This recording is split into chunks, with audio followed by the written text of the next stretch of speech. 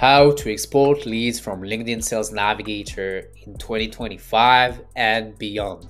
So as you can see right now, we are in Sales Navigator, but the thing is, Sales Navigator, the biggest problem of the software is that you can't export the leads with the email addresses or the phone numbers.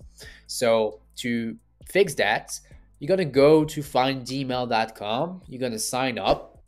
It's free. You also have like free email credits there, and then they're gonna make you install this magical Chrome extension, and from there what's gonna happen is that in the software you can create a bunch of lists of contacts. And so you're gonna create a list like you see on my account. I have lots of lists, and then when you're gonna go to sales nav, you're going to be able to push the leads inside Find Email using Sales Navigator with the valid B2B email address of the leads, which is super cool to export people from Sales Navigator. So you see it's the button right there. So you go to the lead section or to the account section, you do your search and you do all the filters that you want on Sales Navigator. And then you're going to click on export to CSV, and then you're going to select the number of leads you want to export.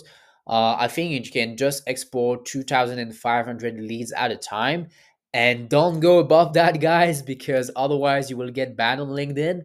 So it's very important to not go beyond that. And so what you're going to do is that you're going to select where you want the leads to go to in the list that you've created. And from there, you're going to click on export CSV. So I'm not going to do this right now because I want to save my credits, even if it's a video, right? But essentially, this is how it works. And from there, it will give you a CSV file, and that's it.